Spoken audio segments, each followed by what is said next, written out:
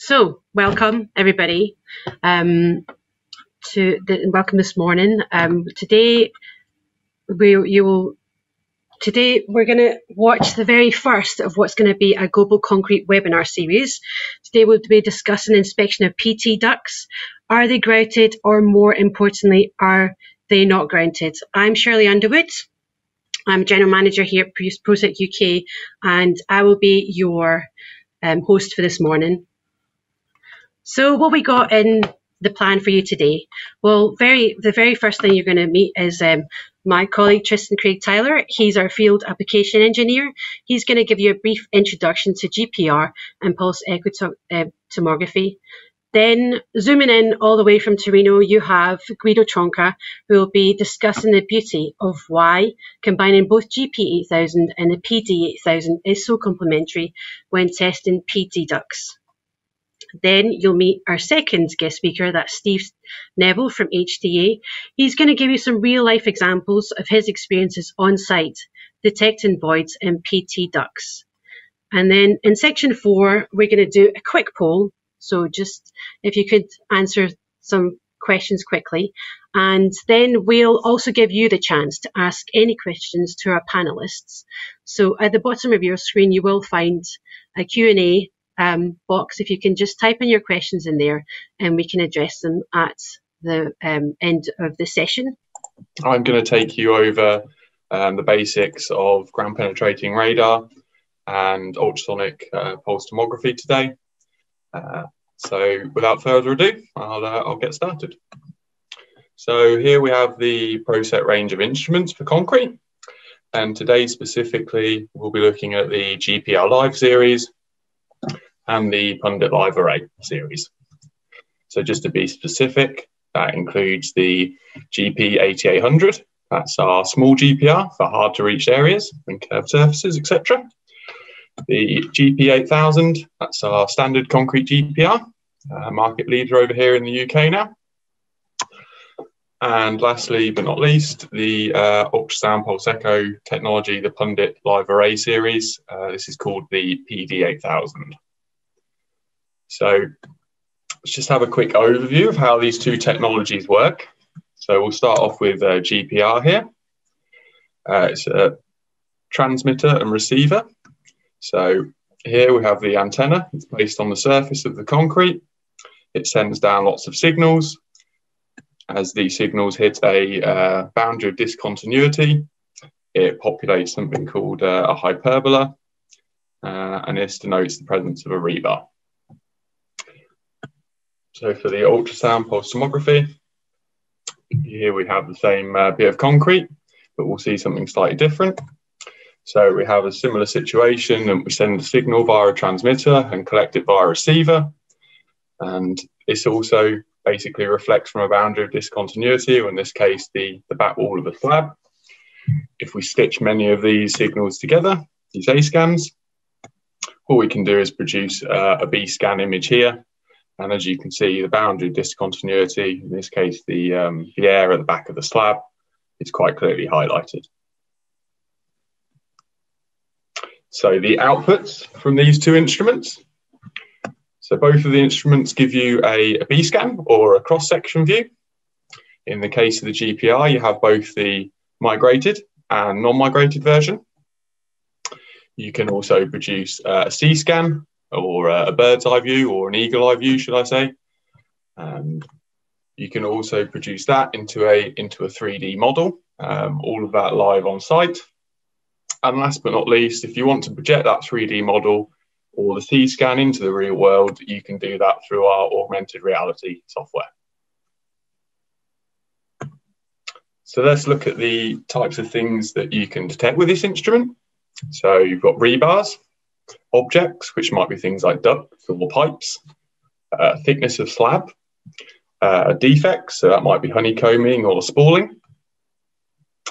And if we come to a theoretical example of that here, if you look in the bottom left, you've got a nice key here showing you the back wall, the rebars, ducts, cracks, delaminations. And traditionally, if you were to go on site and you were to use a Pulse GPR, which is what sort of 90% of the industry did, before we produced our step frequency continuous wave system. Here you would get the first layer of rebar quite nicely, usually any ducts or large pipes that aren't too deep, but you'd have some limited detection in terms of finding delaminations. You may be able to detect the second layer of rebar depending on the antenna that you had, and you also have the physical limitations of the technology, so object shadow behind metal or object shadow behind air. And you also have lack of penetration, so you'd miss any deeper targets, no matter what they are. So if we then look at the same example, but we put the step frequency continuous wave antenna on this from Proceq, along with a PD8000 ultrasonic tomography, we can increase that detection quite significantly. So we've got all of the cracks and the delaminations, the voids, and the ducts, and also quite nicely the second layer of rebar. We still have some limits of detection in terms of the physical properties, so small rebars on the back face may not be detectable, along with any objects shadowed by, again, metal or air. So just to reinforce this is what you could get. And this is what is now possible. So if we then look at why this is possible, we can break down into two sections. So we have the GPR and the Pulse Echo here. So GPR reflects 100% off a metal object, whereas Pulse Echo reflects 99% off an air gap. GPR can't see behind metal, and Pulse Echo can't see behind air.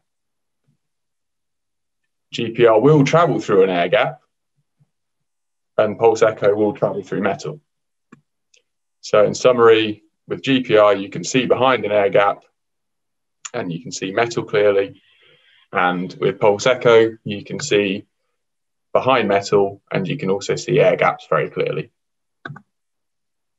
So if we move on to an example of this, here we've got a concrete slab, and it's got a delamination in it, a small one, under 1 millimeter small. And we can look at the two data outputs from the two instruments. So on the left-hand side here, you have the Gpr scan, the cross-sectional view. You've got a nice clear back wall continuously across the scan, but not much in terms of the crack. And on the right-hand side here, you have the Pulse Echo technology, very clear delamination or cracking, and partial back wall there.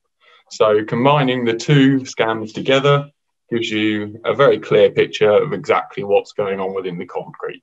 This just illustrates why they work so well together. So if I now move this on to the live scans of this example. So here we have a video. First up is the GP8000. You scan it across the surface. And as you can see in the scan there, you've got the nice clear back wall, so you can tell the thickness of the slab. But you've not really got much in terms of a crack there. So we'll move it on to the migrated views. You know, this is the raw data, but still not much to speak of. So if we use the PD8000 now, it's a little bit slower because it's a contact induction method rather.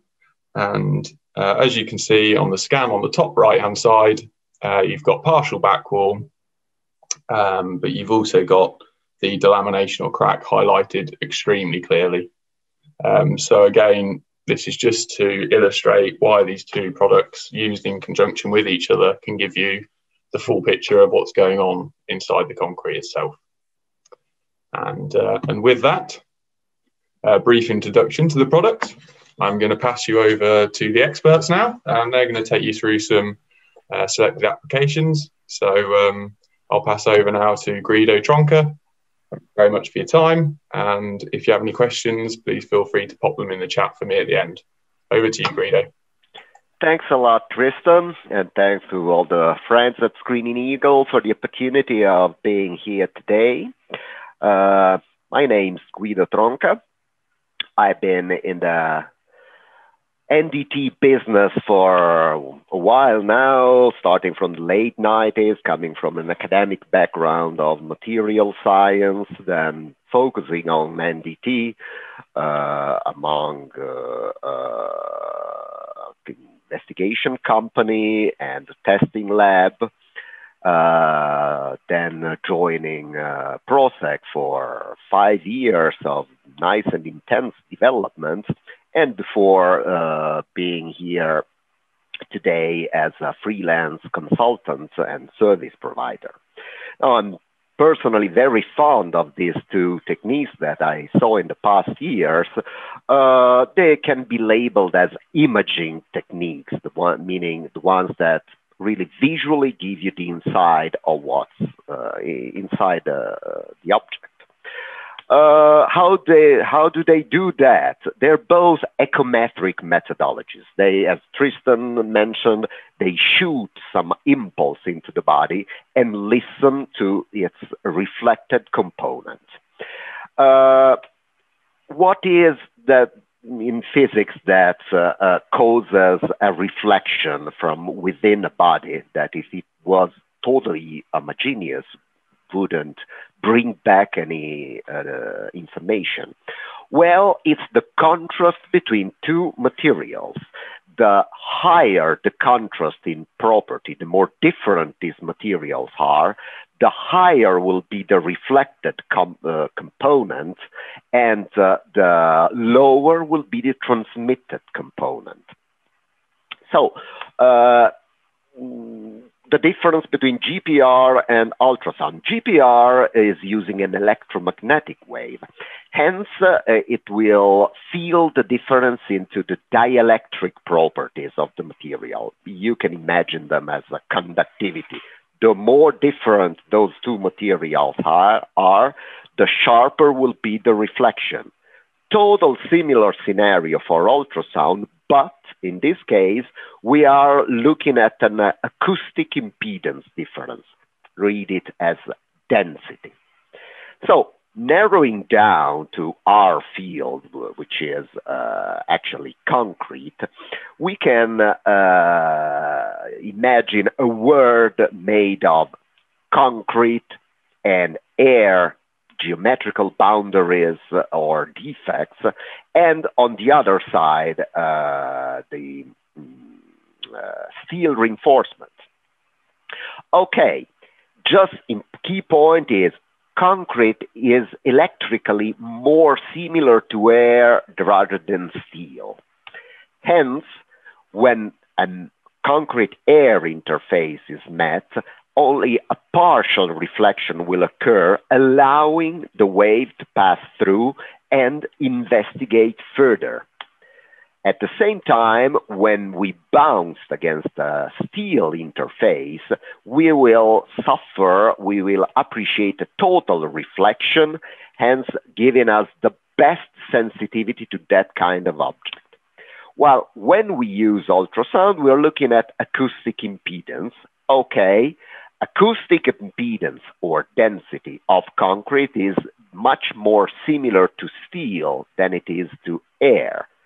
Hence, when we bounce an acoustic wave against an air boundary, we can expect the maximum sensitivity and the 100% reflection, while a steel interface will allow part of the wave to be transmitted. Enough for physics. That was only to justify our statement and our key application. So GPR will be a killer for locating metal objects, and will enjoy the pleasurable benefit of not suffering an air interface. Wheel was invented for a reason, and we all like to scan even at a given distance from the surface. While ultrasound will give us insight even beyond heavily reinforced structures, while presenting at the same time the highest sensitivity to void crack delaminations. If we look at the other side of the medal, then what I see best will make me blind below. So I won't be able probably to penetrate through heavy reinforcement, or my penetration depth will be significantly reduced. And as Tristan beautifully showed before, small